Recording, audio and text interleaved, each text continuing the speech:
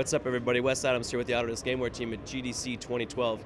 I'm with Marc Beaudoin, Technical Director at Ubisoft, and Marc just presented Far Cry 3 and use of MotionBuilder in the creation of the game. Marc, what can you tell us about the full performance capture, in real time? What can you tell us about what you were presenting today, what you used in Far Cry 3? Sure. MotionBuilder allowed us to do a full performance capture.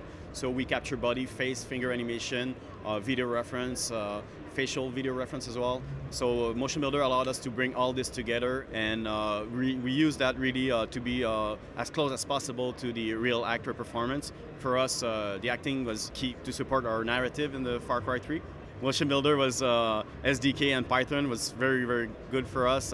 It helped us create tools, custom tools that actually support our production.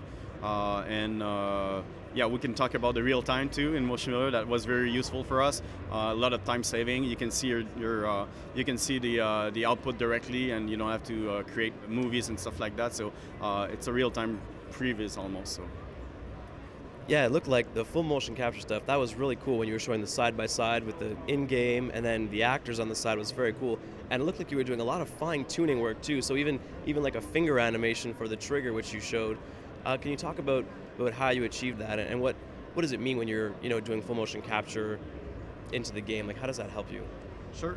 Well, we used MotionBuilder Python to create that tool. And again, for us, it's very important to get all these little details in the actor performance. So yeah, finger was one of the things that we're able to achieve with MotionBuilder, good finger animation.